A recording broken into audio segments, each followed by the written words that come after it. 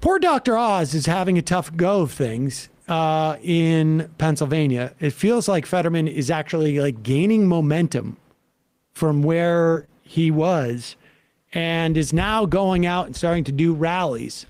And Dr. Oz needs to show his bona fides that he is a real Pennsylvanian. And as such, he made a trip to Wegmans.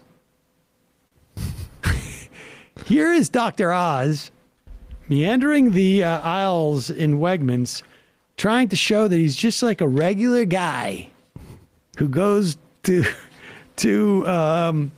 Wegmans. Of course, he goes to Wegmans so often that he got tripped up on the name. How many times have I gone to Key Food and I was like, I'm going down to Lock Food. I'm going to K Foods. K Foods. Thought I'd do some grocery shopping. I'm at Wegner's, and my wife wants some vegetables for crudité, right? So here's a broccoli. Pause it for 1 second. What a regular Joe. This is where I don't know. I have a little bit of Midwestern insecurity. Like, I don't know. Do people say crudité?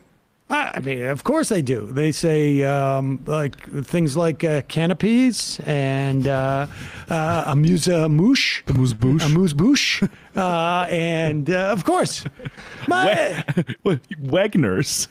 Like, doesn't anybody like associated with the campaign go like, "Hey, wait a second, Wegner's"? Yeah, let's just retake that. Yeah, you said Wegner's. That's not right. I tell you, I am one take. Yeah, one take. That's what they call me. One take. So my wife wants some crudité. It's weird. So I've come down to Wegner's to get the crudité. I'm a regular guy.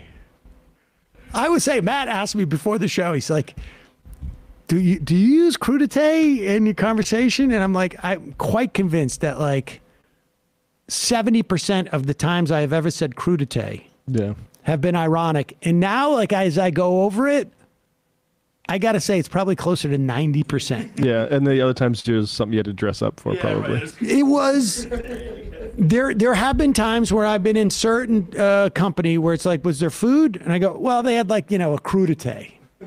I may have said that. But then every other time I've said it has been in like some type of like, what are you going to serve? Oh, crudité. What do you mean, what am I going to serve? Food. I feel like I've probably said that to like John Benjamin probably 35 times in my life.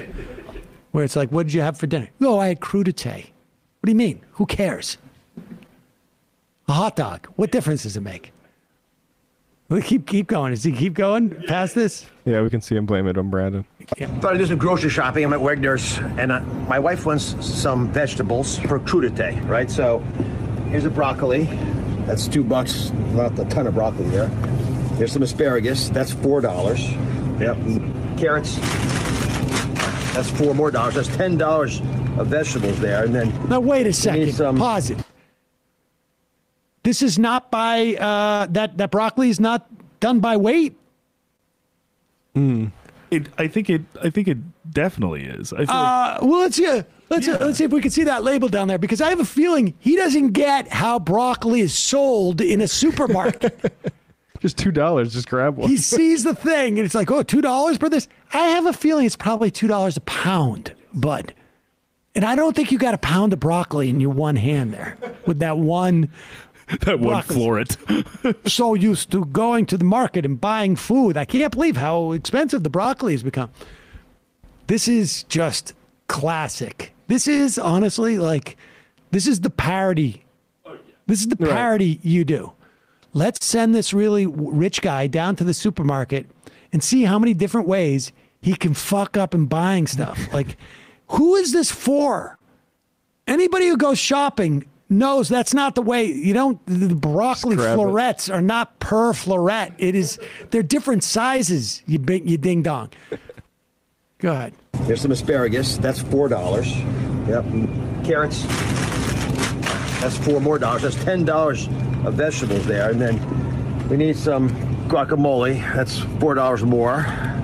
And She loves salsa. Yeah, salsa there. $6? Must be a shortage of salsa. Guys, that's $20 for crudité, and this doesn't include the tequila. I mean, that's outrageous. And we got Joe Biden to thank for this. Salsa shortage. I can't. I love the slogan for Dr. Oz's thing. You can thank Joe Biden for your crudité. And what do you do? What's the was the tequila come in the crudité? Like you sprinkle tequila? Yeah, right. What does that mean? The idea that like tequila goes with crudité.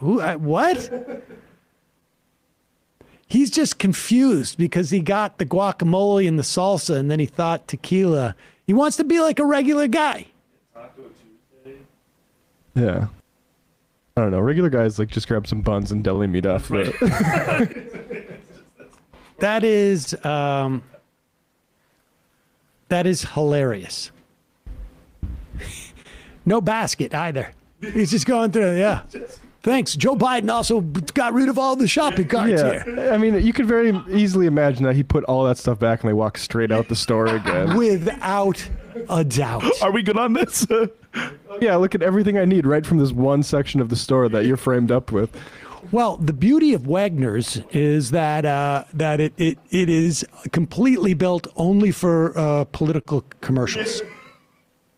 That's what they do. You join Wegner's, and you can shoot as many political commercials as you want there. That's why all the food is so expensive, because it's just a set. Oh, man, I want to see Dr. Oz do the self-checkout. Do we have... This is what this reminded me of, was George Herbert Walker Bush, famously, and was this back in... This was in 1988, right? This is when he was running against Dukakis, I think. Yeah, that would be 88. And Dukakis, the thing about Michael Dukakis was that he shoveled his own walk, and he took the T to work every day. And he lived in a very sort of like modest house when he was governor of Massachusetts, and he would shovel his own walk. And so George Herbert Walker Bush, they attempted to make him seem like a regular guy too. And like there was one story that I've told many times on the show. His sister, as part of this effort, gave an interview where she said, "We were raised by very, very strict parents. If we left our tennis rackets out in the rain, we got punished at their tennis court that was on their property." Here is George Herbert Walker Bush going to the grocery store, and to prove how sort of like regular guy he is, but he hadn't been there in so long that he didn't know about the grocery scanners that scan the barcodes. Yeah. And so this is like they caught him on camera getting all excited about this. Play this. Remember that famous campaign stop where Bush Sr. was discovering, if you will, the wonders of the supermarket scanner? He'd never seen one before. Oh, yeah, there's Chris Matthews covering that. Oh, there you go. Those were the days. Yeah, so it's funny, like, there's a lot of sort of fact-checky sort of school marmish articles about how actually he was at a National Grocers Convention, and while he did say certain features of the scanner were amazing, he wasn't as, you know, baffled as everyone suggests. But I mean, it's still funny to see a guy like that, like, be like, wow, look at this. Wow, look at this whole thing. Amazing. No, wait a second. The milkman doesn't show up at the house anymore? Well, that's weird. You scan crudité with this? I do like the New York Times headline, though, which was Bush encounters the supermarket, comma, amazed. It was awesome.